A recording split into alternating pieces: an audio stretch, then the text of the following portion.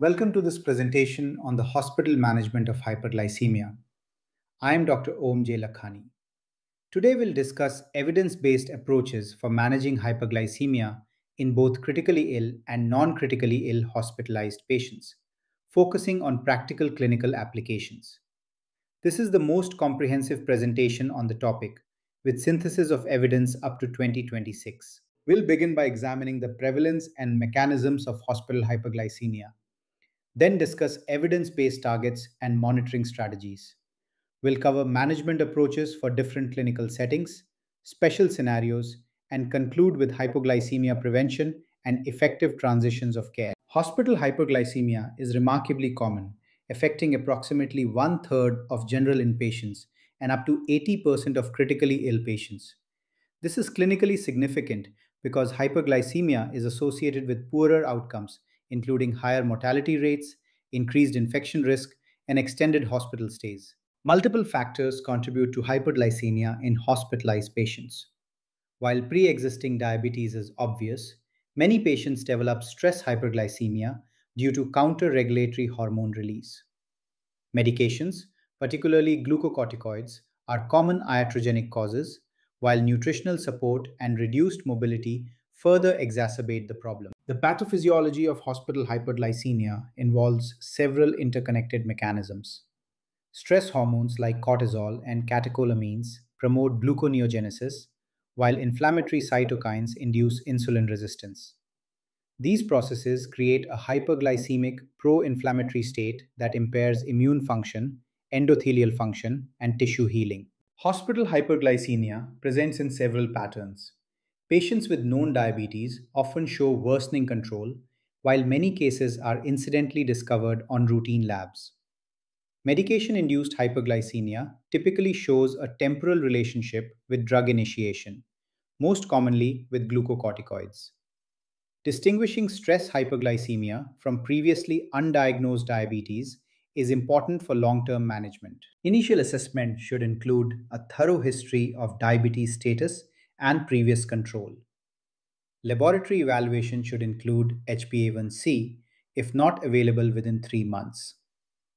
Point of care glucose monitoring frequency depends on nutritional status and insulin regimen, typically before meals and at bedtime for patients eating, or every 4 to 6 hours for NPO patients. Current guidelines recommend moderate glycemic targets that balance the risks of hyperglycemia against those of hypoglycemia. For most hospitalized non critically ill adults, target range is 100 to 180 mg per deciliter, while 140 to 180 mg per deciliter is appropriate for critically ill patients. These targets are supported by multiple professional organizations and reflect a shift away from the very tight control previously advocated. In critically ill patients, IV insulin infusion is the preferred treatment modality due to its rapid adjustability in response to changing clinical conditions. Protocols should specify initiation thresholds, calculation of initial rates, adjustment algorithms, and monitoring frequency. The target range of 140 to 180 mg per deciliter is supported by evidence showing increased hypoglycemia risk without outcome benefit at lower targets. Transitioning from IV to subcutaneous insulin requires careful planning to prevent rebound hyperglycemia. Calculate the total daily dose based on insulin requirements during a stable period, typically the previous 6 to 8 hours. Start subcutaneous insulin 1 to 2 hours before discontinuing the infusion, with approximately 50% as basal and 50% as nutritional and correctional components. Management approach should be tailored to the patient's prior diabetes status and current glycemic control. For those without known diabetes but with elevated glucose, begin with correctional insulin and escalate if hyperglycemia persists. Patients with insulin treated diabetes should continue scheduled insulin with appropriate modifications based on clinical status. Physiologic insulin regimens include basal, nutritional, and correctional components. Basal insulin provides background coverage and typically comprises 40 to 50% of the total daily dose. Nutritional insulin covers meals, while correctional insulin addresses unexpected hyperglycemia.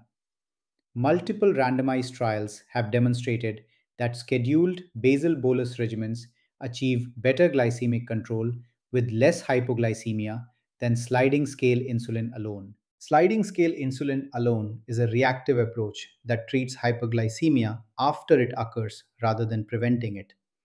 Multiple studies show it's ineffective as monotherapy for most hospitalized patients and is associated with greater glycemic variability. Non insulin medications generally have limited roles in the hospital setting due to delayed onset, contraindications in acute illness, and limited flexibility.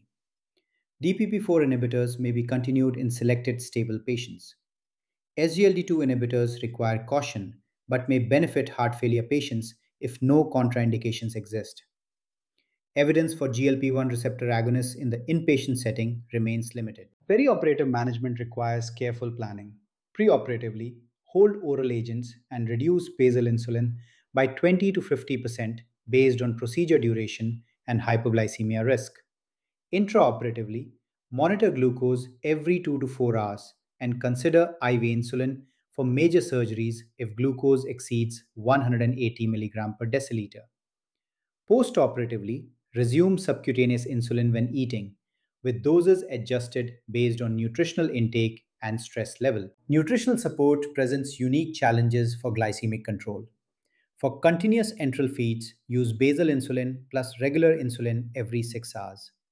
If feeds are interrupted for 2 hours, hold prandial insulin and consider 10% dextrose at feed rate. For parenteral nutrition, regular insulin can be added directly to the TPN solution, starting with zero point 0.1 units per gram dextrose, with supplemental subcutaneous insulin as needed. Insulin pumps may be continued during hospitalization if specific criteria are met. The patient must be physically and mentally able to manage the pump. The hospital must have expertise in pump management, and the expected hospitalization should be brief. If these criteria aren't met, transition to a basal bolus regimen based on the patient's pump settings. Always document pump settings for future reference. Glucocorticoids primarily cause postprandial hyperglycemia, with effects peaking 4 to 8 hours after administration. For once daily morning steroids, NPH insulin timed with steroid administration can match the glycemic profile. Alternatively, increase prandial insulin doses, particularly at lunch and dinner. Remember to proactively adjust insulin doses when steroids are tapered to prevent hypoglycemia. You can read a paper we published on this on IJEM. Elderly patients present unique challenges, including higher hypoglycemia risk and often atypical symptoms, primarily neurological rather than autonomic. Consider higher glycemic targets, 140 to 200 mg per deciliter, and use simplified insulin regimens when appropriate. Renal impairment is common and affects insulin clearance, so dose adjustments are frequently needed. Always assess cognitive function and available support systems. Renal impairment significantly affects insulin metabolism and clearance. As a general rule, reduce insulin doses by approximately 25% when GFR is between 10 to 50 milli per minute and by about 50% when GFR is below 10 milliliter per minute. Insulin requirements may change during and after dialysis, requiring close monitoring. Many oral agents are contraindicated or require dose adjustment in advanced kidney disease. Hypoglycemia prevention is a critical safety priority. Identify high risk patients, including the elderly and those with renal or liver disease. Coordinate insulin administration with meals and ensure appropriate adjustments when nutritional intake changes. Consider reducing basal insulin overnight by approximately 20% to prevent nocturnal hypoglycemia.